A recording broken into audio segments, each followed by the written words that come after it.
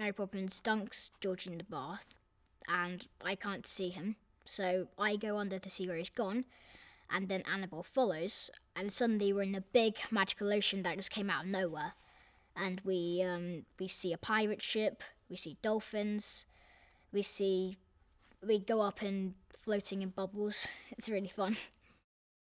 Mary Poppins brings joy into our lives because she makes every game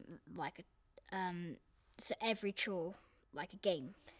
It's like an old-fashioned board game to football, scoring goals, and it's just a whole lot of fun. And we're happy, very, very happy, and we can't think of a life without her. That's how she brings joy into our lives.